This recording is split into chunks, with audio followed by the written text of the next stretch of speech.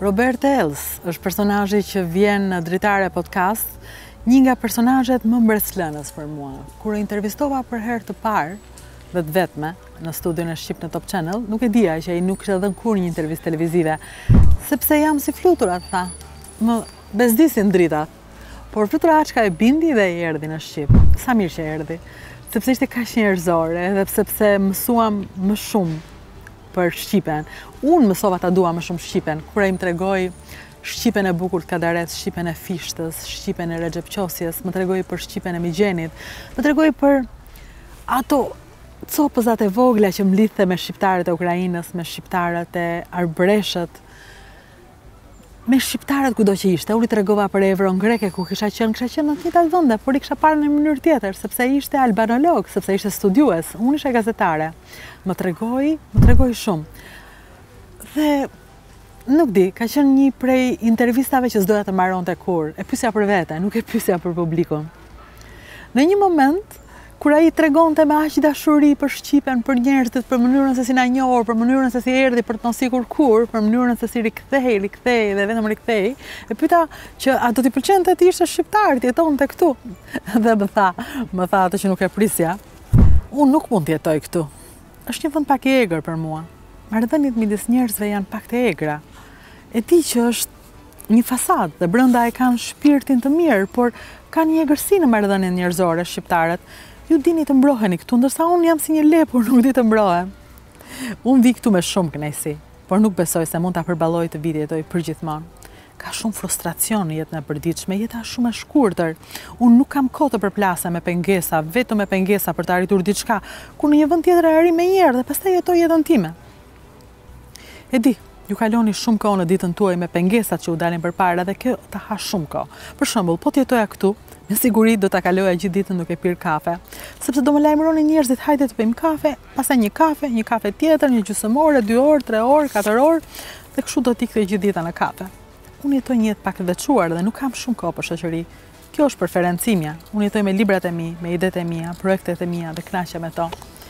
Elsie mbase nuk mund të jetonte këtu, po nuk mund të mos prehej përgjithmonë këtu. Andaj edhe dëshira e fundit të profesorit ishte të prehej në tokat që deshi, të prehej në theth. Isha kur u përcoll, shkova e përcolla, i thash, lam të mirë profesor, lam të mirë të përkohshme, sepse përjetësisht je këtu, je mes nesh. Vërtet nuk doje të jetoje përgjithmonë, por nuk rrit do të pa ardhur shpesh. Na deshe dhe na tregove aq shumë me gjithë dashurinë tënde. Dhe vendose që të ike nga dashuritë e tu dhe prejen përfundimtare, varin e fundit a kishe në theth. Aty është. Kur shkova në theth, shkova përsëri. Dhe i thash, përshëndetje profesor, jemi përsëri në tokën që deshe. Në tokën ku herë pas here, por qëndrove deri në fund. Faleminderit profesor Elsie është pak. Do duhet ja thoshte çdo shqiptar, jo thjesht ata që u përkthyen prej tij, u treguan prej tij, por të gjithë shqiptarët do duan të thonë një faleminderit të madhe, profesorit të madh, albanologu të madh, Elsie. Tani do ju ftoj të ndjekim në Dritare Podcast intervistën e bukur me profesor Elsie. Sa më shumë e dëgjoj, teksta flet në mënyrë modeste me një shqipe të mrekullueshme, aq më shumë prekem, përsa pak mirënjohës janë të bukurës, të mrekullueshme, të jashtëzakonshmes njerëzit. Në fakt, përveç se ti përulemi njeriut që na deshi në këtë mënyrë, që na tregoi në këtë mënyrë, nuk mund të bëjmë më shumë. Por të pak t'i themi faleminderit duke e ndjekur shpesh të intervistë.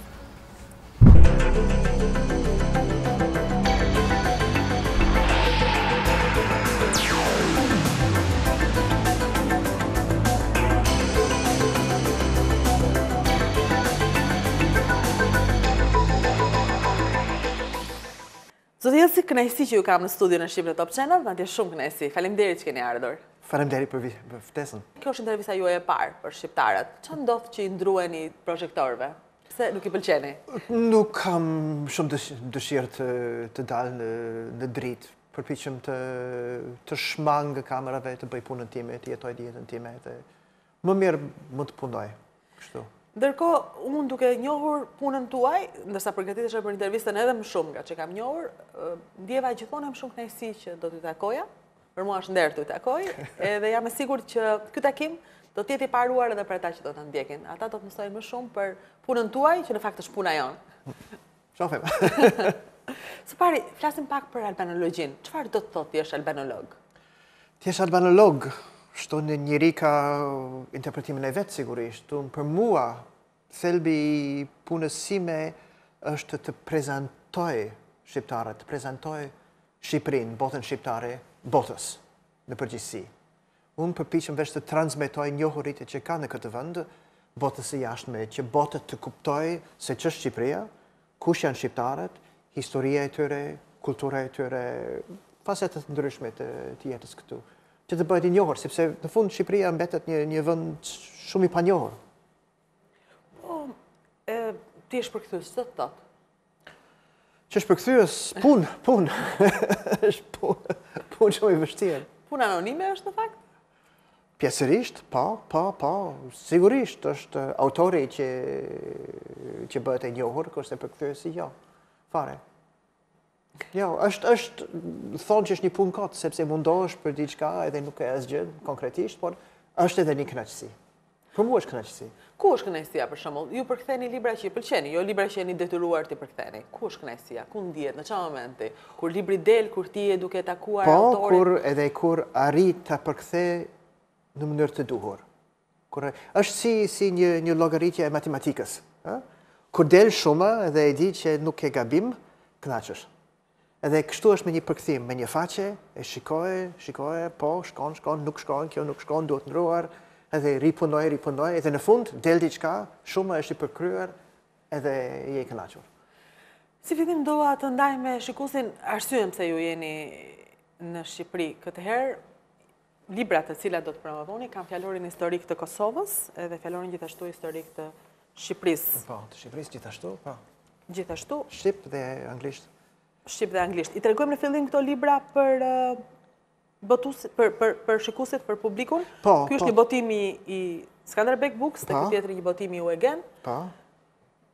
Këto libra dolën anglisht, koha e fundit, është një kolon librash botuar nga Scarecrow Press në Shtetet e Bashkuara. Ka një libër për çdo vend të botës, në fakt, edhe më ngarkuan me hartimin e një botimi për Shqipërinë. Quhen fjalor historik të Shqipërisë dhe të Kosovës, por në fund janë më shumë si leksik, enciklopedi përgjithshme, me të dhënat jo vetëm historike, por të kulturës, të ekonomisë, të gjeografisë, gjëra më të ndryshme. Dhe unë fillova me vëllimin e Shqipërisë, më dhanë kufizim 250 faqe. Edhe kur mbarova, kisha 500 faqe. Edhe botuesi ishte pak i kënaqur, më tha, po, nëse e dalim kështu, vëllimi i Shqipërisë do të dalë më i madh si vëllimi i Rusisë. Edhe në fakt pranoj, edhe doli më i madh se vëllimi i Shqipërisë. Shqipëria e vogël. Shqipëria e vogël. Po një fakt në këtë enciklopedi është e madhe. Çfarë përfshin enciklopedia? Përfshin data, përfshin ngjarje, përfshin njerëz, përfshin të gjithë. Persona publik. Persona historike, persona publike, politikanë për shembull të sotshme, por kryesisht figura historike, të historisë shqiptare, ngjarja, lloj gjëra. Edhe Çezaden po shikoj për shembull, i Injat Zamputin. Deri ku ka ardhur me përmendje ngjarje historike apo njerëzish? Deri në vitin 2010, në fakt. Kam në fillim të librit një kronologji të historisë shqiptare, që shkon deri 2010. Libri vjen deri në 2010-ën, me ngjarje, me data dhe me njerëz. Po. Është si historia e Shqipërisë me data, shtohet vit për vit në fillim. Kështu që kush interesohet për historinë e Shqipërisë mund të informohet vit për vit çfarë ka ndodhur. Edhe në Shqip. E njëjta gjë është edhe për Kosovën. Është në anglisht? Anglisht këtu, po. Dhe është gjithashtu në Shqip. Ky është vëllimi në Shqip që po botoni me Skanderbeg Books. Ja dhe këtu. Anton Pashku, Partia Reformiste e Ora, Patriarkana e Pejës. Përsëri dhe e njëjta gjë ndodh Ukshin Hoti, himni kombëtar. E njëjta gjë ndodh edhe me Kosovën. Gjakova, Gjakmarja, Paredin Gunga. Adem Gajtani, pa përfshien ngjarje, përfshien njerëz deri në vitin? Deri në vitin 2010. Në fakt, ky është vëllimi i dytë e kësaj. Unë isha shumë i gëzuar që botuesi pranoi një libër për Kosovën, sepse Kosova në atë kohë kur bëra vëllimin e parë nuk ishte shtet. Dhe kishim edhe problemi nuk ishte flamur për kopertinën. Tani vëllimi i dytë kemi flamurin edhe çdo gjë është në rregull. Edhe flamurin e Shqipërisë, edhe flamurin e Kosovës në kopertinë. Si e bët atëherë kur s'kishit flamurin? Ç'a vut në kopertinë? Bëm atë perëndesha parahistorike, simboli që është në muzeun i Prishtinës. Morëm kësaj sepse nuk kishte flamur edhe nuk dinim si të vepronim, sepse çdo vëllimi kishte flamurin e vet. Kosova s'kishte, por tani ka. Jo, unë veprova sipas parimit një huaj, një studios i huaj, një shkencëtar, një student që ka diçka për Shqipërinë, ka dëgjuar për një figurë politike apo historike, edhe do të di më shumë. Ku mund të informohet? Edhe këtë figurë e kam futur në libër. Të gjitha figurat që mendoni që do të interesoni një njeriu që do të informohet për Kosovën dhe për Shqipërinë. Po. Si e ndërmorët ju këtë vepër? Është një vepër e madhe që zakonisht e bën institutet të tëra apo që do duhet ta bënte qeveria shqiptare? Është i madh, kërkon një farë përgatitje, pastaj është vetëm një punë i rëndomt, mbledhje të dhënave, informim, të informohesh, të mos keq informohesh nga njerëzit. Jo bët nga tal. Habitëm sa i trash është bërë, po me kalimin e kohës. Si thash, është më i madh se vëllimi për Rusinë. Sepse ajo që do doja të ndanim në fakt që në nisje të këtij emisioni është marrëdhënia juaj me Shqipen, ditët e para, takimi juaj i parë me gjuhën tonë. Ç'a ndodhi? Si e njohët të gjuhë? Që tani ju bën të bëni libra kaq të mëdhenj? Është mbase është historia e gjatë, apo është diçka e rastësishme. Unë studiova në Gjermani, mbarova studimet në Gjermani, në Universitetin e Bonit. S'kisha lidhje me Shqipën, unë studiova gjuhësin krahasimtare dhe gjuhët kelte, pra gjuha e Irlandës, Walesit, Skocisë, këto gjë. Edhe kur mbarova studime, profesori im, Johan Knobloch, gjuhëtar, mori një ftesë nga Shqipëria për të vizituar Shqipërinë, Akademia e Shkencëve, sepse kishte studiuar në Vjenë me një shqiptar, Alex Buda konkretisht. Edhe Alex Buda i ftoi profesorin tim në Shqipëri. Në atë kohë ishte vend i mbyllur, i panjohur, edhe ftesa ishte jo vetëm për të, por edhe për studentët e tij. Kështu që jemi nisur në Shqipëri, një grup prej 20 studentësh me profesorin. Në vitin 78 ishte gjë e rrallë për ne të hymë në Shqipërinë, sepse Shqipëria në atë kohë ishte si Korea e Veriut sot, nuk vend që zor të depërtosh. Si që të hyje në këtë vend 78-ën? Ishte shumë interesant për mua. Për mua ishte si një... Kam qeshur shumë në sepse për mua ishte më shumë si një film Hollywoodi. Unë nuk e mora shumë seriozisht këtë ana politike, pash, tabela, propaganda... A ju kuptoni se bëj shaka? Nuk e dini që... Jo, por nuk e di, nuk e mora shumë seriozisht, mora më shumë si film. Për mua edhe... Por ishte shumë interesant, për mua, shumë interesant. Ju kujtohet ç'a ishte një gjë që ngacmonte atëherë, ose të çuditste, ose të bënte të habitesh? Shumë gjëra. Ishte një vend krejt absurd. Gjithë sistemi ishte absurd, por njerëzit e merrnin seriozisht. Tashti nuk e di në çfarë mas shqiptarët vetë e merrnin seriozisht. E thoshin natyrisht, por midis tyre kuptohet ishte një realitet tjetër. Ju qëllon të takoni shqiptarë që midis tyre flisnin për këtë gjë? Jo hapër. Askush nuk fliste hapër? Jo, fare. Veç më vonë, domethënë ky takim 78 u bë një takim vjetor nga midis Universitetit të Bonit dhe Akademisë së Shkencëve. Dhe vinim çdo vit në Shqipëri për 2 javë. Si grup edhe udhëtuam, mësuam, kishim shumë kontakte. Edhe në atë moment fillova të interesohesha për Shqipën. Nuk e dija gjuhën fare veç fillova në atë kohë. Edhe në Gjermani, ku jam kthyer, fillova të mësoja shqip më shumë, më seriozisht. Ku e mësoni shqipen në Gjermani? Po vështirë ishte sepse nuk ishte fjalor, nuk ishte doracak, libër mosimor, më gjeta një fjalor, më duket frëngjisht shqip, edhe në anë tjetër ishte shqip-gjermanisht, anglisht nuk ishte fare. Vështirë ishte, vështirë, shumë e vështirë. Kur thatë që tani unë e di shumë mirë shqipen? Pas shumë viteve. Ndërkohë shkoja për vit në Prishtinë, në seminarin ndërkombëtar për gjuhën shqipe, për të mësuar. Aty ishte në një anë më kollaj, sepse mund të bisedoja lirisht me njerëzit, dhe kosovarët flisnin lirisht. Sa e ndryshme që Kosova atyre viteve nga Shqipëria? Shumë. Prishtina nga Tirana? Shumë. Ju ku ndjeshit më mirë? Në Kosovë. Në Kosovë. Ishte më përëndimor, më normal. Në Shqipëri nuk kisha mundësi të flisja normalisht me njerëzit. Unë flisja me zyrtarët, ishën shumë njerëz të dashur, mikpritës, por prap ishte një farë frikë diku nuk flisnin lirisht. Po tani flitet lirisht në Shqipëri? Po, qartë. S'ka problem tani, njerëzit flasin, nuk pushojnë fare. Thonë të gjithë, nuk ka asgjë sekret më.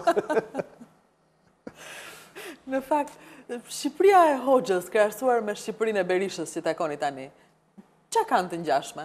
Dhe çka kanë të ngjashme? Unë mendoj që ka disa gjëra të kontinuitetit që nuk kanë ndryshuar, që janë të çuditshme. Jo vetëm nga koha e Hoxhës, por edhe nga koha e Zogut, që vinë nga pas e ka koha Osmane, koha e Zogut, koha e Hoxhës, koha e sotshme, që është për shembull korrupsioni burokratik. Gjithë këto probleme të jetës, gjithmonë kanë qenë kështu. Apo një farë paftësi administrative të vendit. Nuk varet shumë nga një partie, është më shumë qëndrimi i popullit, një qëndrim... Sikur njerëzit e pëlqejnë këtë gjë. Mbase. Sikur janë mësuar. Mbase, janë mësuar me këtë, janë mësuar nëse i duhet diçka, duhet të dish, duhet të njofësh dikën në ministri, të pish kafe me të, pastaj pish kafe një javën tjetër me të, edhe një herë të tretë, edhe ai të lidh me filanin. Domethënë ishte si në kohën osmane, nuk është si një shtet normal. Është edhe tani që flasim, si në kohën osmane. Ju që punoni gjithkohë, që s'pëlqeni as intervistat, që si pëlqeni dritat, që doni të punoni, si ja bëni profesor? Me këta njerëzit tu që duhet të takosh që të njohësh mikun e mikut të mikut. Po, unë kam miq të mi, unë kam të njohur të mi, çdo herë takoj njerëz të tjerë që gjithmonë kanë interesuar. Të gjithë kanë patur diçka për të treguar, që është shumë interesante. Po në Kosovë, është e ngjashme kjo? Ndodhet edhe në Kosovë me njëjtë gjë? Që ti që të mbarosh një punë duhet të kesh mikun e mikut të mikut? Të paguash? Nuk di, në fakt, nuk kam patur këto probleme në Kosovë. Natyrisht, Kosova para 20 viteve është ndryshe nga Kosova e sotme. Po njerëzit njësoj janë, më duket. Shqiptarët aty këtu pak ndryshime ka, por në thelb njësoj. Po për të kuptuar gjuhën që flitet në Tiranë dhe gjuhën që flitet në Prishtinë, keni probleme apo është njësoj? Po, ky desha të thoshe, unë shkoja në atë seminar për gjuhën shqipe në Prishtinë për të mësuar, sepse aty flisja lirisht me njerëzit, por ata flisnin diçka që për mua nuk ishte shqip. Për një student që mëson gjuhën letrare, që përpiqet të zbulojë gjithë këtë lakimit të gjuhës, pastaj del në rrugë dhe ballafaqohet me një gjuhë që unë s'kuptoja asgjë. Kjo ishte një problem shumë i madh. Edhe më pengonte shumë të mësoja gjuhën, sepse nuk kuptoja njerëzit fare. Në fillim tani i kuptoj, bile i kuptoj edhe arbëreshët tani. Edhe arbëreshët i kuptoni? Po, tani po, por e mbajmë në Prishtinë, kur isha student, kisha një dhomë studenti me një arbëresh nga Kalabria. S'kuptoja fare që thoshte. A ishte mendimit që fliste shqip. Dhe unë dëgjoja. Nuk e dihe nëse ishte italisht apo shqip. Ju tani keni takuar, besoj, edhe shqiptarët, edhe arbëreshët, edhe arvanitasit, edhe shqiptarët e Ukrainës, edhe shqiptarët e Bullgarisë, edhe shqiptarët kudo janë. Keni takuar gjuhërat shqipen e tyre kudo është. Është ka akoma të përbashkëta, apo se cili flet shqipen e vetë? Është një gjuhë e përbashkët, kuptohet, por ka elemente vendore që ndryshojnë, dhe shqyqyr që i ka, sepse kjo është pasuria e gjuhës. Janë ndryshime. Unë interesom shumë për dialektet e Shqipës. Kam një projekt në internet me incizimet të Shqipës, edhe shkojnë në vende, çdo herë që shkojnë në për fshatrat udhtoj, marr një mikrofon me vete, jam bërë pak si gazetar si jeni ju, edhe incizoj. Kryesisht çobanj, sepse ata flasin një gjuhë të pastër, kudo që janë. Edhe incizoj, edhe më intereson shumë ndryshime gjuhësore midis vendeve. Edhe kjo është për mua pasuria e gjuhës. Ndërsa tani ka një, të paktën në qarqet mediatike, edhe pse duket si një shkëmbim politik i desh për dialektet, për rishikimin e Kongresit Rishikimor të 72-shit, apo për një ndryshim dominimit dialektit tosk. Ju çfarë mendimi keni në këtë përplasje, e cila ende është një përplasje, nuk është se ka mendimet qarta? Mendimi im është që nuk kam një mendim për këtë. Kjo është punë e shqiptarëve që të vendosin për gjuhën e tyre. Unë kuptoj që zhvillimi historik ka qenë kështu që toskërishtja sundoi pak, kurse shumica ishin geg, edhe kjo krijon sot një problem. Por prap gjuha standarde ekziston, edhe i duhet për një komunikim të përbashkët. Por në fund është punë e shqiptarëve të vendosin se si konkretizohet kjo gjuhë. Po kur ju kërkuat një fjalor geknisht, anglisht, i zemëruat shqiptarët? Po. Isha shumë i habitur për këtë, sepse mendoja shumë normal që të ketë një fjalor edhe nuk kishte. Edhe e pyeta, po më duhet kjo është në Kosovë, që është akoma më keq, janë shumë fanatik aty për gjuhën letrare, për gjuhën standarde, në qarqet intelektuale. Edhe u thash, po pse nuk ka një fjalor të gjuhës që flisni ju për ditë? Jo, flasim shqip, nuk ka. Po mirë, edhe unë bëra një kërkesë publike pak a shumë, edhe kishte një reagim interesant për mua për këtë.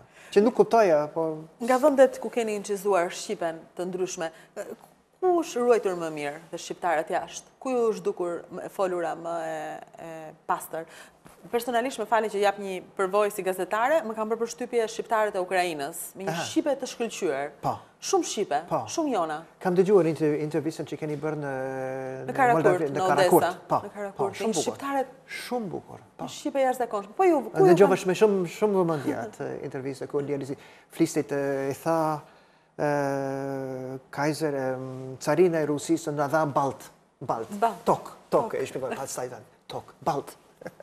Jo, vërtet ka qenë një përvojë emocionuese, madje edhe kam vënë që shikuesi ka pasur një nga ngacmimet më të mëdha krahasuar me shqiptar të vendosur tek arbreshët në Kalabrin, Sicili apo në Trakën greke. Po ju, cila shqipe ju ka ngacmuar më shumë? Do të Elsie. Po mua më intereson shqipja kudo që shkoj. Në veri habitem për pasurinë e gjuhës, për dialekte të ndryshme, forme që dalohen shumë nga standardja. Greqia është shumë interesant, arbërishja e arvanitës të Shqipërisë së mesme. Kjo është një gjuhë shumë e bukur, shumë e vjetër. Më duket dialekti më i vjetër e Shqipës është në jug fare, në Atik, në Peloponezi, Evia, Andros, aty. Por është një gjuhë që po vdes shumë shpejt. Shumica e folësve të mirë janë mbi moshën 80 vjeçar. Edhe ata flasin, po nuk kanë me këtë flasin. Spulova një grua në ishullin Andros, një plake që fliste shqip. Edhe në fillim ngecte, sepse nuk ishte me këtë fliste. Edhe dinte shumë mirë, kërë filloj, pastaj fliste shumë mirë shqip, shumë bukur, por ishte vetmuar, nuk kishte me këtë fliste shqip. Çfarë emocioni keni kur takoni njerëz të tillë që janë diku dhe flasin një shqipe që po shuhet? Po bukur është, po më trishton që kjo gjuhë po zhduket aty. Po zhduket edhe nuk bëhet asgjë për të ruajtur. Edhe jo vetëm aty, por ka edhe zonat e tjera ku shqipja dhe dialektet zhduken. Edhe në përgjithësi kuptohet. Njerëzit duhet të flasin një gjuhë të standardizuar. Çfarë gjuhë është kjo shqipja jon, profesor? Një gjuhë shumë e përzirë, ka elemente shumë të vjetra, por ka shumë ndikim nga gjuhë të tjera. Shumë ndikim nga latinishtja, nga slavishja, nga turqishtja, pak nga greqishtja, italishtja, është një lëmsh. Nuk mund për të punuar në fushën e gjuhësisë historike, krahasimtare, shqipja është një tmerr. Tmerr. Sepse nuk zbulohet shtreset të ndryshme të shqipes, janë si një lëmsh. Shumë interesant. Por kur fillon lëmshi, edhe ti e kap të fillin, është mirë, besoj. Nëse kapet. Ju e keni kapur fillin e këtij lëmshi tonë? Jo, fare. As në fushën e gjuhës, as në fushën e kulturës në përgjithësi. Prap një lëmsh. Si që të takoje fishtën, profesor? Ishte një punë shumë e vështirë, t'ju them të drejtën, gjuha e fishtës, sepse nuk isha mësuar me dialektin e tij. Dhe kur fillova, kisha shumë të vështirë, më është dashur të kërkoj çdo fjalë në fjalor por doli, në fund u habita, doli shumë bukur përkthimi. Jam ende pas tani ka ndalë para 4 viteve më duket, 4-5 viteve përkthimi i fishtës, lahuta e Malësisë. Edhe kur e lexoj anglisht tani, më pëlqen shumë. E di që është një përkthim me cilësi të lartë. Ndonjëherë mjafton edhe të ndodhi siç ndodhi tani gjatë publicitetit e një emisioni, dikush të recitoj fishtën dhe thot, unë po ju dëgjoj juve pa pasken, sepse ju jeni ai që përkthyet fishtën. Mjafton kaq ndonjëherë që ti ta ndihesh vlerën e madhe të një pune të madhe. Po. Jam shumë krenar për këtë përkthim të fishtës. Më duket se nga gjithë librat e mi është mbase një libër themeltar që i veprësime, i botimeve të mia. Ishte një mundim, t'ju them të drejtën, më është dashur një vit i gjysmë me një mundim, janë, nuk e di, 17.000 vargje, edhe kam luftuar me çdo vargje. Do t'i rekomandonit shqiptarëve që ende nuk e kanë lexuar, pse duhet ta lexojnë fishtën? Besoj, për mua është një vepër shumë interesant, fishta. Nëse i kuptojnë gjuhën, tani nuk e di, mbase shqiptarët të rinjë që nuk din gegnisht e kanë pak të vështirë të kuptojnë. Mbase është si tek ne anglisht kur lexojmë Shakespeare-in. Zënësit e kanë të vështirë sepse nuk kuptojnë gjuhën. Dhe e njëjtë gjë do të ndodhet sigurisht këtu. Por prap them që mund të lexojnë përkthimin tim anglisht. Mund të lexohet. Mua më pëlqeu edhe kur ju tregonit fishtën sa mirë të ishte shkruar, jo në shekullin e 20, më pëlqeu mënyra se si e shpjegonit me atë Amerikanin dhe Anglezin në avion. Po, isha erdha në Shqipëri në vitet 90, në fillim të viteve 90. Edhe në një avion kishte pak udhëtar, sepse nuk kishte shumë njerëz që shkonin vitet 90, 91. E dikush prapa me tha, a ka një ndryshim orar këtu në Shqipëri? Edhe një person tjetër prapa ti tha, po, 150 vjet më prapa. 150 vjet. Është ndryshimi orar i këtij vendi, i cili gjithë gjërat i ka bërë me vonesë. Përfshi edhe lahutën e Malësisë. Përfshi edhe pavarësimin. Përfshi edhe komunizmin, edhe rrëzimin e tij, edhe tranzicionin. Edhe hyrjen në Evropë. Edhe në Evropë. Po e vonon ende. Po bëhet, prap bëhet. Unë kam përshtypje shqiptarët janë të ngadalshëm në janë, por janë shumë të shpejtë në anën tjetër. Kam qeshur një herë dikush më tha, po ne jemi më shpejt se bullgarët. Bullgarët janë të ngadalshëm, tha për bullgarët, kishte fjalë, të ngadalshëm. Ne Shqipërinë e ndërtojmë 5 herë, në kohën që bullgarët ndërtojnë 1 herë Bullgari, por e rrëzojmë 5 herë. Ritme tona. Po shqipja e migjenit, si ishte, profesor? Shqipja e migjenit? Gjuhë e bukur prap. Nuk ishte kaq i vështirë se fishte për të përkthyer për mua. Kisha fatë që ekzistonin edhe përkthime të ndryshme që mund të krahasoja.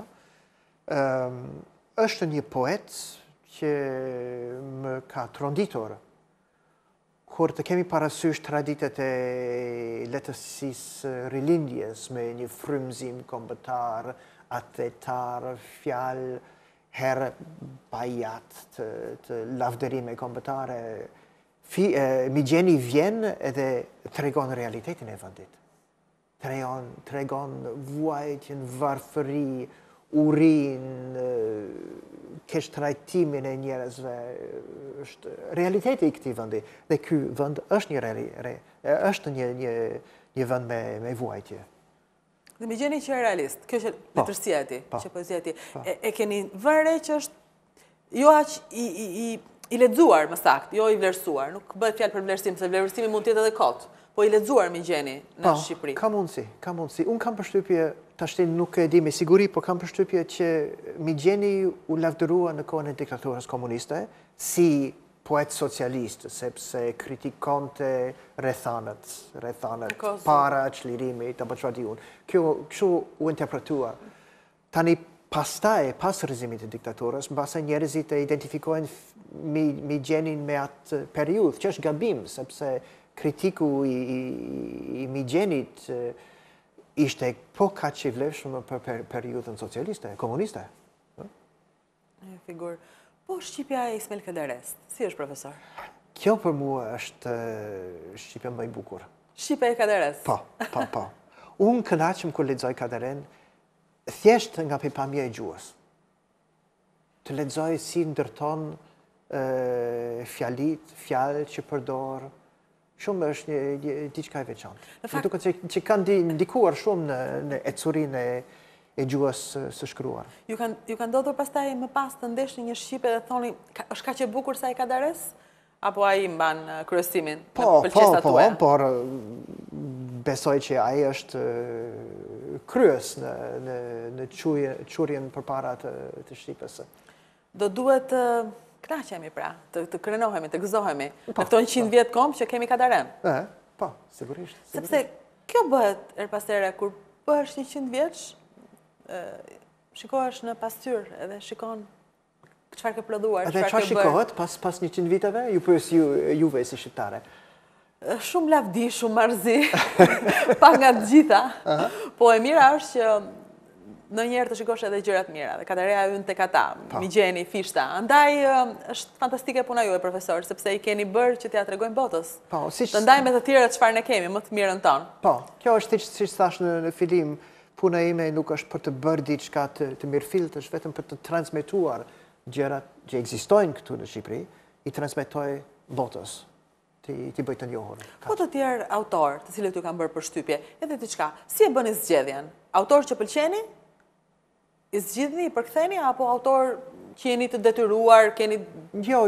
Si është zgjedhja juaj? Kam as një detyrim, as një interesim financiar. Dikush ju jep një libër dhe ju thoni, nuk më pëlqen, nuk e përkthej. Po. Unë nuk përkthej shumë, në fakt, nuk përkthej shumë letërsi. Jam marrë kohë e fundit më shumë me historinë shqiptare. Tani gjatë 10 viteve të fundit, po thuaj se nuk përkthejmë fare më letërsinë shqiptare. Kjo është mbase e kaluara ime. Kam përkthyer shumë poezi përpara, pak proz. I përmendim pak poetët, sepse unë pash që ju keni përkthyer realisht poetët më të mirë shqiptar. Edhe poezi shumë të bukura. Po, ka poezi të bukur, ka shumë poet, është i pasuri.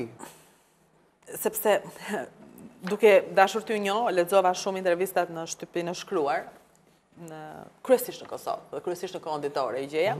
Dhe më pëlqeu disa vargjet e Qerembashës, të cilët ju i përdornit për shoqëruar pyetjen, a duhet përkthyer letërsia shqipe? Po mua më pëlqejnë shumë edhe vargjet e Qerembashës. Shqiptar janë, vinë nga vendi i urrejtjes, kërkojnë të kuptohen, nuk insistojnë në dashuri. Shqiptar janë, vinë nga vendi i urrejtjes. Dhe kjo shoqëronte pyetjen, a duhet të përkthyer letërsia shqipe? Bëhet kjo pyetje, profesor? Jo, në fakt, nuk është pyetje që duhet të bëhet. Pse? Letërsia shqipe ekziston, duhet të njihet, jo të gjithë, jo tërësisht, kuptohet, më mirë të mos dihen shumë gjëra, por ka vepra me vlerë që janë si prezantues të këtij vendi, veprat me të cilët vendi mund të krenohet. Nëse dalin me sukses, kuptohet. Ju ndërpreva, nësa po tregonit për poetët që keni përkthyer, që keni sjellë në anglisht, mund t'i tregojnë për publikun? Unë kam përkthyer shumë poet, mbase 50, 70, 80. Vepra jo vetëm të plot kuptohet, edhe i kam bashkuar në një antologji të poezisë shqiptare që doli anglisht para 2-3 viteve në Amerikë. Besoj që ka që antologjia doli shumë mirë, kur i rilexoj, më pëlqen poezit. Nuk them që çdo poet është poet i madh, por çdo poet mbase ka 1-2 poezi të mirë. Dhe ato duhet t'i njohin sa më shumë veta, t'i lexojnë sa më shumë veta. Nëse ka mundësi, por kuptohet nuk është çdo poet që mund të përkthesh. Ka poete që përkthehen edhe poet që nuk përkthehen. Kush është një poet që përkthehet? Një poet që përkthehet është një poet tregimtar, që tregon narrativ. Kurse një poet që varet vetëm nga gjua, nga bukuria e gjuas, nga tingullimi i gjuas, kuptohet nuk përkthehet, nuk ka kuptim. Ju do veçonit në një poet shqiptar që ju vetë e lexoni, jo vetëm për ta përkthyer, po edhe për qef, ju kënaq, ju pëlqen? Ka shumë, por jo një poet të caktuar, por veprat të poetëve. Më pëlqen, për shembull, Lezgush Poradeci. Na pëlqen shumë të gjithëve. Ja. Ju e keni përkthyer në anglisht Lezgushin? Po, është shumë i vështirë për të përkthyer. Nuk përkthehet kollaj. Kam përkthyer pak të tij, sepse të tjerët janë përpjekur, por nuk dolen, nuk më dolen. Varet shumë prej gjuhës. Cilën poezi keni përkthyer Lezgushit? Dimri, Mëngjezi ishte një poezi tjetër. Harrova titullin e poezive të tij, për shembull Naumi ka një poezi të bukur. Shumë më preken shumë momentet. Por prap ai varet shumë nga gjua. Është lidhur ngushtë me gjuhën, edhe nuk përkthehet kollaj. Kurse Migjeni është krejt tjetër. Ai është narrativ, ai të tregon diçka. Ai ka një histori. Në çdo poezi është një tregim. Apo jo? Dhe mund të vi. Po, shkrimtar, prozë shqiptare, keni bërë të njëjtën gjë, keni marrë tregime të shkurtra, keni marrë pjesë të mira të autorëve. Si e keni sjellë prozën shqiptare në Shqip? Në anglisht, fali. Po më rastësisht, unë kam bërë më pak prozë shqiptare, nuk kam përkthyer shumë. Dy roman, apo po jo shumë, sepse është një mundim, është një... Nëse një autor ka nevojë për një vit për të shkruar një libër, përkthyesi ka nevojë për një vit për ta përkthyer. Edhe unë nuk kam një vit për të përkthyer një vepër që mbase as nuk shitet në jashtë. Tregu anglisht folës nuk është shumë interesuar për letërsitë të vendeve të vogla fare, apo letërsinë e përkthim. Nuk ka shumë treg, për fat të keq. Kjo çështja e tregut në fakt është një pyetje që do doja ta bëja. Kadereja ka hyrë për shembull në treg. Kadereja ka çarë tregun. Po. Çfarë ndodh me të tjerët? Pse nuk munden? Pse nuk ja dalim? Nuk është gjua e ka fajin, vendi ka që vogël, mungesa e interesit? Jo, së pari mungesë përkthyesesh. Nuk ka shumë përkthyes të letërsisë shqipe. Shumë pak. Kjo është pengesa e parë. Pengesa e dytë, unë e di për tregun anglisht folës, nuk ka shumë interes. Anglisht është kaq e madh dhe ka shkrimtar nga gjithë bota, nga Anglia, Australia, Afrika. Po dhe vendet të tjera të vogla ja kanë dalë, janë futur, e kanë çarë tregun e huaj, janë bërë bestseller bekas. Çfarë i mungon Shqipërisë që nuk po... Përkthyes letrar. Përkthyesit i mungojnë, kryesisht. Nuk ka. Kjo është mungesa. Pra, nëse ato do kishte interes botuesi, do gjendeshin botuesit, në rast se do kishte përkthyes. Besoj se po. Nëse libri është mirë, është interesant, nëse përkthimi është mirë, nuk ka arsye të mos ketë sukses. Por mungon nuk ka pas kur një traditë për përkthim të letërsisë shqiptare.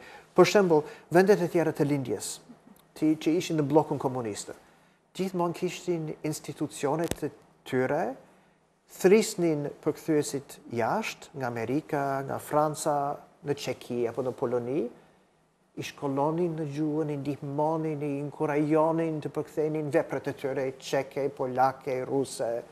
Po Shqipja nuk është bërë këtu. Shqipja ishte vend i mbyllur, Shqipëria nuk ka thirrur kur përkthyes të mundshëm të huaj që të vinë në Shqipëri, të mësojnë të përkthejnë gjuhën. Edhe kjo ka patur pasojë që sot nuk ka përkthyes. Pra nëse kemi ndërmend ta hapim këtë derë, do na duhet një urë. Po s'e ngritëm, do ngelemi këtu. Po. Edhe duhet shumë kohë gjithashtu, për të shkolluar një brez përkthyesesh që mund të bëjnë kryen atë punë. Ndërkohë, ju bani marrëdhënie me shtetin shqiptar?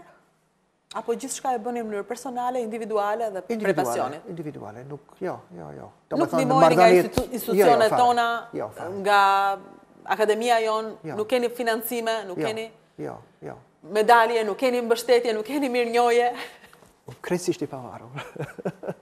E keni pyetur ndonjëherë vetëm pse e bëni? Unë e bëj për qefin tim, për interesin tim.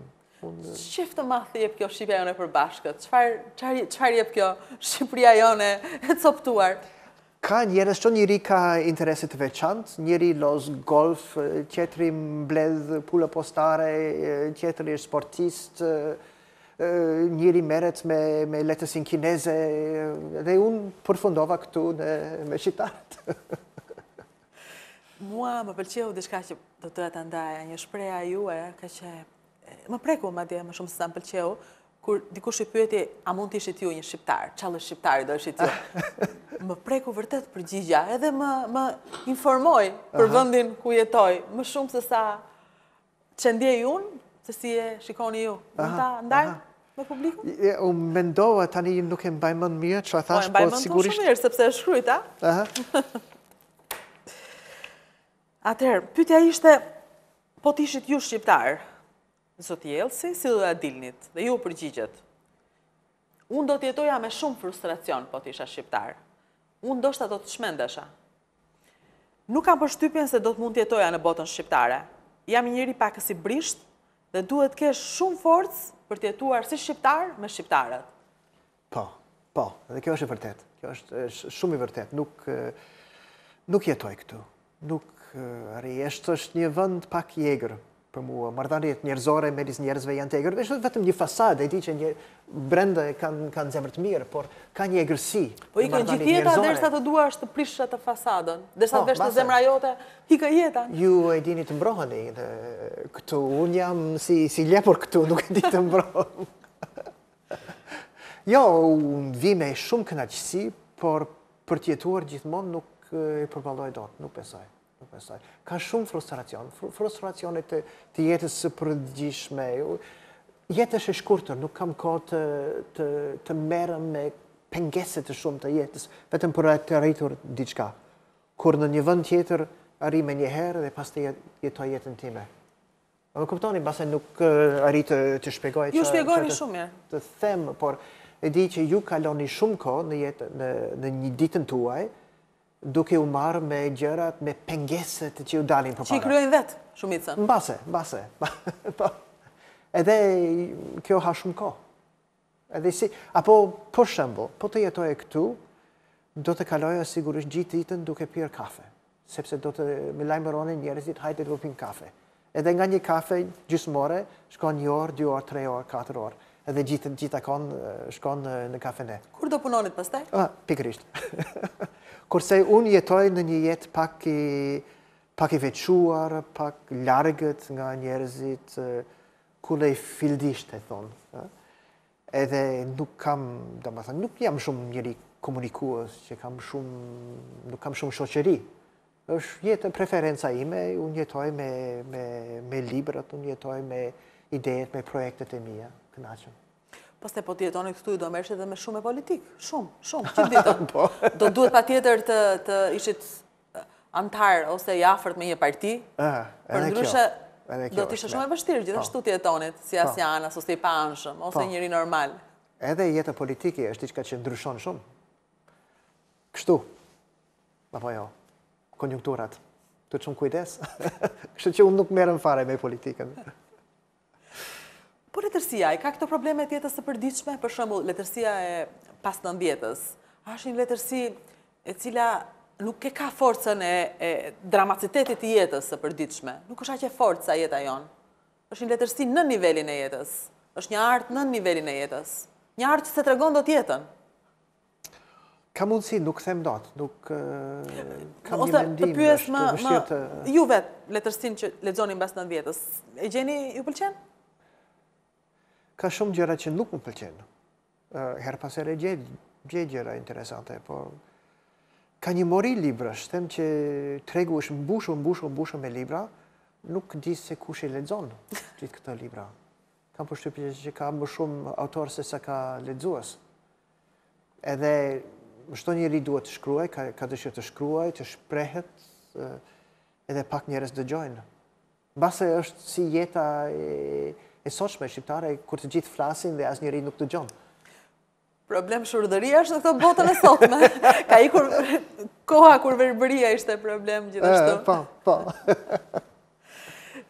Edhe një gjë tjetër, profesor, në Kosovë për shembull, diçka që bën përshtypje. Ju keni qenë në gjyqin e Agës, keni përkthyer në gjyqin e Agës dhe ju tregonit se si stresi i përkthimit ju bëri të kalonit ndjeshmërinë e aq shumë gjaku, e aq shumë vdekje, e aq shumë vrasje për dhunime për cilat fliten atë gjyq. Po. Ku janë këto në lehtësinë kosovare? I shikoni ju? Në fakt jo, nuk më duket që ka dalë një vepër të madh për dramën që ka përjetuar Kosovën. Por mbase duhet kohë. Mbase është tepër afër, mbase njerëzit janë ende të traumatizuar nga veprimtaritë, mbase do të vi. Sigurisht ka vend. Ishte një traumë, për mua ishte sigurisht një traumë kur fillova të punoja në Hagë si interpret simultan në gjyqin e Miloševićit. Ishte një punë me shumë stres. Shumë stres, sepse nuk mund të bënim gabime. Gjua ime transmetohe, edhe natyrisht njerëzit bëjnë gabime. Edhe nga përmbajtja ishte me stres gjithë vuajt që nuk ishe mësuar me gjithë këto gjëra. A mendoni se tashmë e njohin mbas atij gjyqi, mbas asaj lufte, Kosova është më e njohur, më në vështrim, më në vëmendje, më në të botës? Ka qenë, po. Ka qenë. Gjatë luftës, po. Unë hartova një antologji të Kosovës në vitin 87 apo 90, se më edhe nuk gjeta botues fare. Nuk u interesua asnjë botues për temën e Kosovës, ishte krejtësisht e panjohur. Nuk ishte asnjë libër në treg për Kosovën. Libri im ishte libri i parë i madh për Kosovën. Ishte si një libër leximi të autorëve të ndryshme. Jo letërsi, ishte më shumë për politikën, për historinë. Pastaj në vitet 90, gjatë luftës, u botuan qindra libra për Kosovën. Tani prap Kosova është pak e haruar. Përsëri është pak e haruar. Por Shqipëria? Shqipëria, mirë, nuk është kaq e haruar se Kosova, por prap është vend i vogël, vend i panjohur. Nuk ndjeni vëmendje nga botuesit për Shqipërinë dhe Kosovën? Jo, shumë. Ju i kërkoni vetë botuesit? Po. Edhe është vështirë, nuk ka shumë interes për temat shqiptare. Sa libra keni që presin botues? Libra të përkthyer? Kam disa që janë gati, që presë, po nuk kam botues, ose nuk ka fonde për të botuar libra. Mund t'i përmendim librat, profesor? Po, kam një leksiku i madh që quhet Fjalor biografike historisë shqiptare, që është një enciklopedi e historisë shqiptare me 750 zëra, figurave historike të kulturës shqiptare, të historisë shqiptare, që është i madh, por prap sa po e mbarova librin, një libër prap po bëj për Çamërin tani, me dokumenta historike që lidhen me çështjen e Çamërisë. Anglisht, që do të botohet në Londër. Ky është gjetur botuesi? Po. Ju bashkëpunoni shumë, pash që bashkëpunonit në Londër me Bejtullah Destanin, Noel Malcolm. Po, punojmë bashkë, veçanërisht me Bejtullahun, punojmë bashkë me Qendrën e Studimeve Shqiptare. Bejtullahu kemi pasur shumë herë të ftuar në Shqipë, një mik i mirë i emisionit. Noel Malcolm gjithashtu. Po, e bëjmë bashkë libër, për shembull librin e Çamërisë e bëjmë bashkë. Ai është shumë zbulues i dokumenteve. Bejtullahu hulumton nëpër arkivet, gjen dhe ai më jep material, unë i përpunoj dhe bëj gati dhe bashkë kemi një libër. Kemi disa libra. Do botojmë veprat e Erik Durhamit së shpejti, artikujt e saj, një libër të veçantë, posaçme. Një libër kemi për luftën ballkanike, 1913 në Maqedoni, dokumenta historike jo vetëm të shqiptarëve të Maqedonisë, por edhe të slavëve, të populleve gjatë luftës së Ballkanit. Një libër tjetër mjaft interesant, për mua ka qenë mjaft interesant, ishte operacioni i agjensive të zbulimit amerikane dhe angleze në Shqipëri në vitin 47-48 kundër komunistët në Shqipëri. Një përpjekje për të rrëzuar qeverinë komuniste shqiptare. Agentët angleze dhe amerikane e shkolluan një grup, apo stërvitën një grup shqiptarësh për të hyrë në Shqipëri, por gjithë përpjekje u dështua për shkak të spionit anglez Kim Philby. Me siguri e keni dëgjuar për këtë. Edhe kam gjetur ca material, intervista që janë zhvilluar në atë kohë me njerëzit që kishin një lidhje me operacionin, edhe do t'i bashkojmë në një libër. Të gjitha këto do të botohen? Janë në pritje për të botuar? Janë në pritje, janë gati si libër, por ose nuk ka fonde, ose nuk ka botues. Punë e vështirë. Punë e vështirë. Nuk mjafton dashuria, nuk mjafton përkushtimi dhe puna. Duhet edhe para. Parat duen. Kjo është interesante, sepse duke folur për albanologjin, si një dritare të mbyllur tashmë, pyetjes si i bëhet për të hapur, me çfarë mund të hapim, ju këtë përgjigje i thatë, që është e thjeshtë edhe larg sa bota, vetëm me para. Po, duhet fonde, duhet një financim, do të ishte mirë. Vendet e tjera të Evropës bëjnë diçka, japin fonde për të mbështetur kulturën e tyre, për të mbështetur letërsinë e tyre, për shembull në përkthim, ka fonde. Në gati pothuajse çdo shtet të Evropës përveç Shqipërisë kuptohet, nuk ka. Fonde shtetërore? Fonde shtetërore në mbështetje të promovimit të kulturës së vetë. Mbase ka fonde, mbase nuk jam informuar, por për vetën time nuk kam dëgjuar shumë Qa ndryshimi ka midis kohës kur ju e njihni Shqipërinë asaj kohe, albanologjinë asaj kohe, institutet shkencore të asaj kohe dhe tani? Qa ndjeshmëri e keni ju nëse ju kujtohet koha kur hyni në një institut shkencor, kohën e Hoxhës dhe tani në kohën e tranzicionit, kohën e Berishës, le të themi? Në kohën e Hoxhës kishte të paktën një fasad e një shkence të themeluar, të vërtet, tashte nuk e di a ishte e vërtet, po kishte institucione serioze, punonin seriozisht në lëmin e albanologjisë. Tashti çfarë kanë arritur realisht është një punë tjetër. Kishte fonde shtetërore, sepse sistemi ishte shtetëror. Tani me kapitalizmin e egër që kemi, nuk ka shumë fonde për të mbështetur kulturën, për të mbështetur albanologjinë. Shkencëtarët janë të keqe, nuk mbështeten. Po në Kosovë? E njëjtë gjë pak a shumë. Ka institucioni albanologjik, por nuk është në një gjendje shumë të mirë. Si është ysh në Institutin e Albanologjisë në Kosovë? Mund ishte më mirë. Nuk më bën shumë përshtypje. Ka shkencëtar të mirë që mundohen, po prapë më duket u mungojnë fonde. Ju, profesor Qosën, e keni përkthyer? Po, një pjesë të një libër të tij, po. Vdekja për çështjen shqiptare. Jo, vdekjen, kjo është u përktheva pjesën e librit të tij për çështjen shqiptare. Vdekja është një libër tjetër që është përkthyer gjermanisht e hollandisht, por jo nga unë. Në fakt është një koleksion i ardhur në Shqipëri nga Skënderbeg Books. Mund ta tregojmë si u arrit deri këtu, profesor? Patjetër, është diçka shumë e bukur. Në Paris ekziston një koleksion fotografish me ngjyrë të Shqipërisë dhe të Kosovës, bërë në vitin 1913.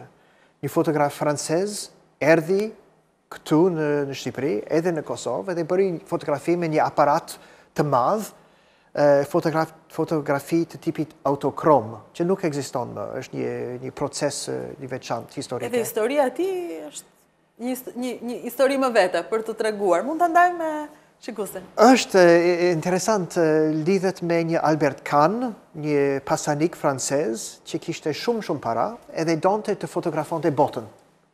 Edhe mori fotograf ekspert nga gjithë Franca e i dërgoi në vende të ndryshme.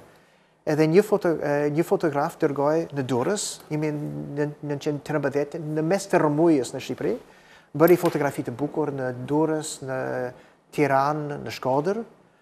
Edhe pastaj ky fotograf ishte edhe në Kosovë, në Prizren, në Prishtinë, edhe ka fotografi të mahnitshme të botës shqiptare.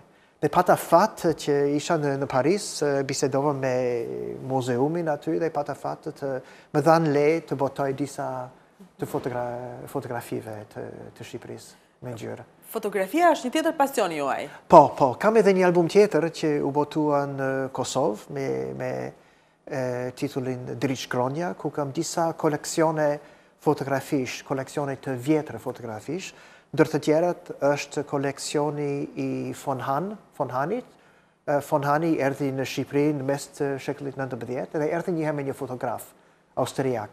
Ku fotograf bëri fotografi të parë fare në Ballkan, kam përshtypje, 1860 sa, shumë herët. Fotografi të Drinit, të Maqedonisë, shumë të bukur. Dhe kishte dhe pasioni im për fotografi erdhi në fakt nga diçka tjetër. Para disa viteve më telefonoi një njeri në Gjermani. Vinte më duket nga Leipzig apo nga Dresden. Edhe tha, po kam dëgjuar për ju, e di që interesoni për gjëra shqiptare, unë kam ca gjëra këtu që për t'i flakur nuk e di nëse kanë vlerë, e çfarë janë këta? Më tha, janë gjëra të një profesori Maximilian Lamberts, me të cilët kam jetuar kur isha djalë.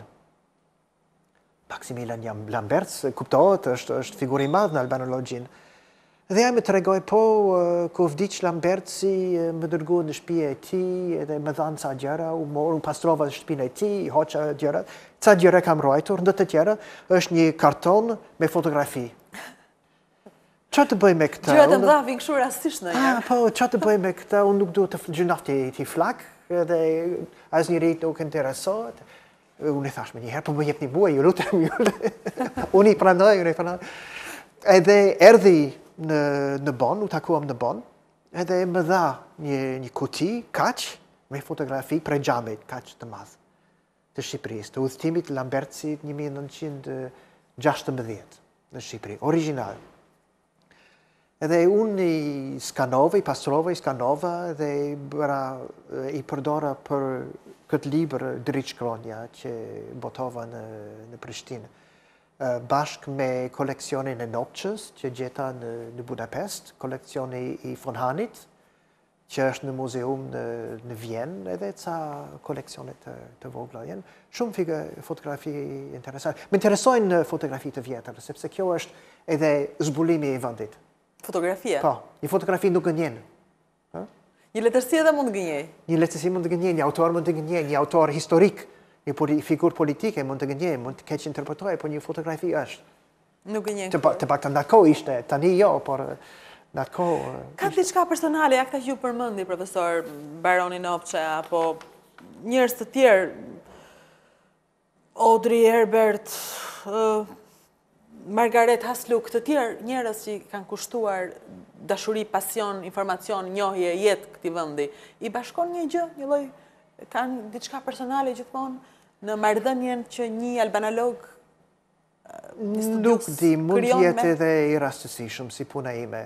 Interesi im për Shqipërinë erdhi i rastësishëm, edhe fakti që jam bërë albanolog është krejt i rastësishëm. Mund të kisha bërë diçka tjetër unë. Isha shumë interesuar për lituanishten, për shembull. Mund të isha specializuar në lituanisht, por doli nga vizita në Shqipëri, që filloja të interesohesha për Shqipërinë, edhe pashë që nuk ishte shumë njerëz që merreshin me kulturën shqiptare. Mbase kjo, mbase vinë njerëzit edhe shohin që është një botë i vogël, pa njohur, po nuk besoj që ka diçka të përbashkët, jo. Janë figurat... Jo patjetër ka diçka të përbashkët. Ju vetë, komunikoni më shumë me albanologët e vdekur apo me të gjallët?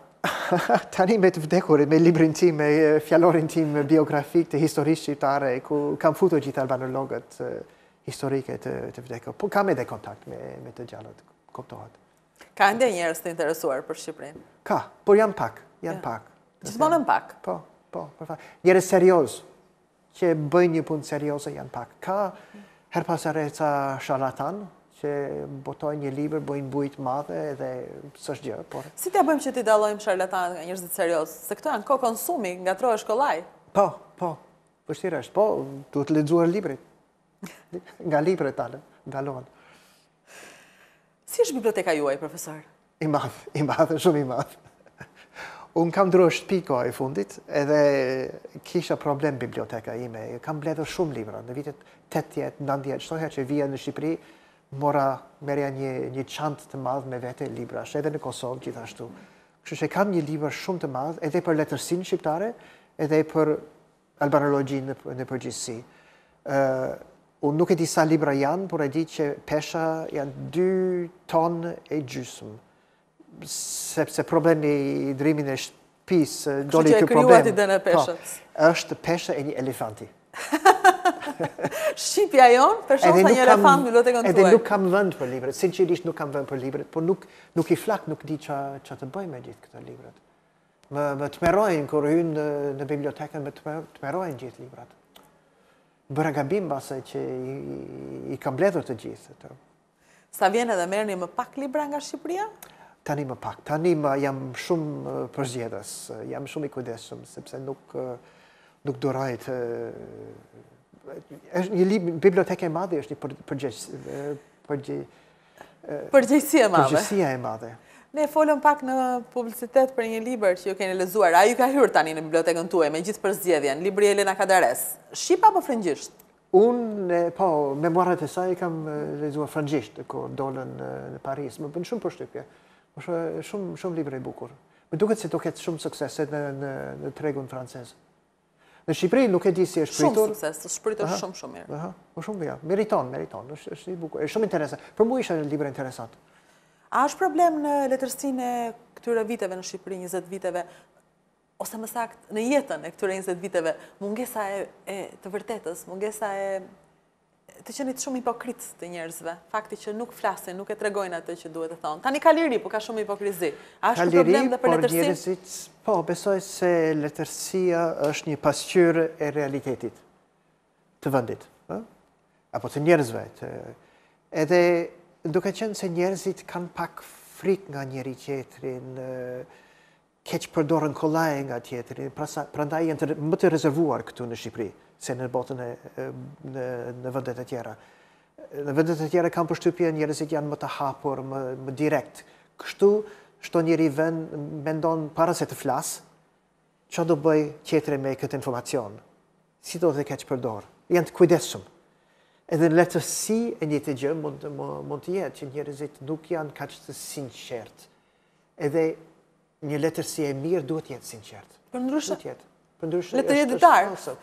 Pse letërsi? Basa kjo është që pengon, janë marrëdhëniet njerëzore që si që janë zhvilluara. Familje hipokrite, shoqëri hipokrite, politik hipokrite, edhe nuk mund të ketë letërsi të mirë ky vend. Kështu që kjo është një pengesë, po. Mungesa e sinqeritetit, sepse nëse dikush është i sinqert, shahat nga të gjithë. Nëse dikush arrin diçka të madhe, shahat. Këtu të qëllojnë me gur. Po. Po bëhemi 100 vjeç, profesor. Vitin tjetër do të hymë në 100 vitet e tjera. Ju na njihni mirë tashmë. Flisni shqipen si ne, e doni këtë gjuhë, e studioni, na vëzhgoni. Ka diçka që do doni të ndryshonte kur të hyni në 100 vitet e tjera? Diçka që vjen si urim, si kritik, si mesazh, diçka për ta ndarë me ne? Për të ndryshuar? Po ka 1000 gjëra për të ndryshuar në këtë vend. Po thua se çdo gjë duhet të ndryshohet. Unë them 100 vjet Shqipëria është një kohë e gjatë. Unë habitem, që them të drejtën, habitem që ky vend ka bjetuar si shtet.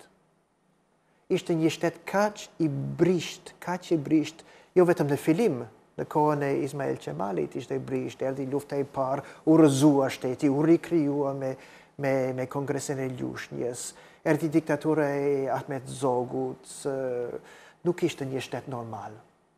U bërë ngadalë një shtet në vitet 30, u përforcua shtet si në kohën e Zogut. Pastaj erdhën italianët, u rrëzua. Pastaj erdhën komunistët, urëzuan krejt.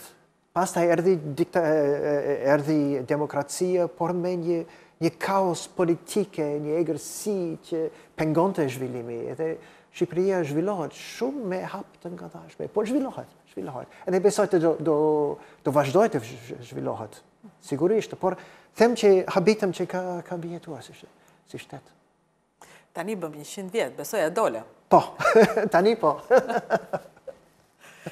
Ka gjëra që do na ndihmonim t'ja thoshim vetes, tani që jemi 100 vjet, dhe ca gjëra duhet ja themi vetes. Po. Për të bërë më shpejt qytetar të Europës. Unë diçka tjetër, para se të bëhen i qytetar të Evropës, do të doja që shqiptarët të bëhen shqiptar në kuptimin kulturor që janë përfshirës edhe jo me ndarje. Unë kam konkretisht të flasë për ndarjet midis Shqipërisë dhe Kosovës, që shihen si dy popuj, si dy shtetë. Dy identitete. Dy identitete. Që identiteti do të ketë, por mirë do ishte nëse njerëzit komunikonin më shumë me njëri tjetrin. Pse nuk komunikojmë ne? Aq sa do duhet tani që s'kemi kufi?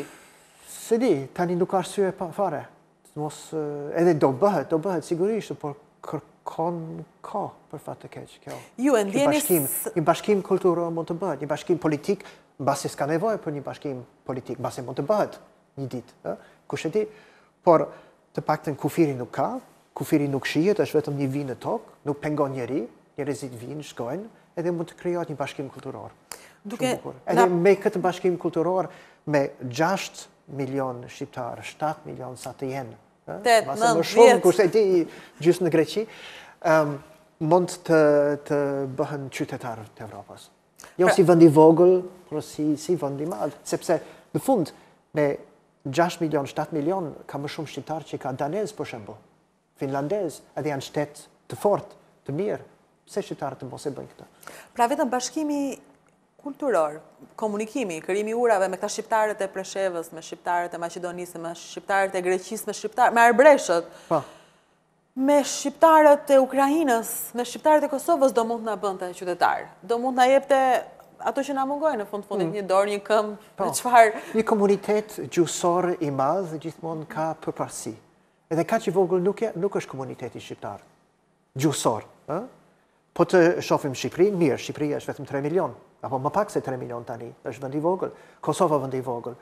Shqiptarët e Greqisë, nuk e di sa janë, domethënë flas për shqiptarët e sotshme të Greqisë, janë mbase 1,5 milion apo më shumë. Po të bashkohen si komunitet gjuhësor, po të shihen në tërësi, është një komunitet i madh. Nuk është kaq i vogël si mendohet, sa mendohet. Ky është një nga urimet më të mira që mund të vi kur ti bën bilancin e 100 viteve. Unë dua që Shqipëria të bëhet pjesë e Evropës si gjithë shtetet e tjera të Evropës. Jo vetëm të hyjë në BE, kjo është një mundësi, por të marrë pjesë në Evropë si gjithë shtetet e tjera. Edhe Shqipëria është prapa. Themi realisht është prapa, në çdo drejtim është prapa. Ka shumë për të bërë, por besoj që do të bëhet edhe në gjatë jetës son do të shohim një Shqipëri, them unë, një Shqipëri normale. E mbyllim me urimin për një Shqipëri normale, profesor? Po, për një Shqipëri normale, po. Për cilën edhe ju kontriboni aq shumë edhe në emër të cilës unë më lejoni të them faleminderit. Shumë faleminderit. Faleminderit. Kjo studio do të jetë hapur për sa herë ju do të dëshironi të jepni intervista edhe pse ju nuk i doni ato. Po, një herë e parë, qof një herë e mirë, dhe fakt që sa më shumë të tjera. Okej. Faleminderit, profesor. Shumë faleminderit për bisedën. Dhe jemi në fund të kësaj interviste, të këtij takimi, nëpërmjet të cilit ju njohëm me zotin Robert Elsie. Për ne ishte një kënaqësi, uroj të ketë qenë e tillë edhe për ju.